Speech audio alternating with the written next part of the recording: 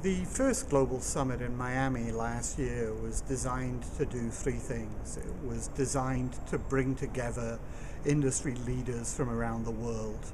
It was designed to provide thought leadership um, on topics of great concern to our industry that weren't being addressed in other forums.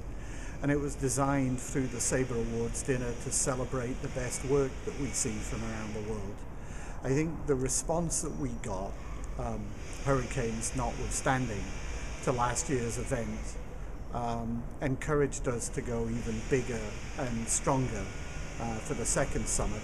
And I believe we have a lineup of speakers, a array of content, and a 4-day event stretching from the Independent PR Firm Forum on the 11th of November through to the Sabre Showcase on the 14th of November that will really highlight what this industry is about, why it's so vibrant right now, why it's such an exciting business to be in.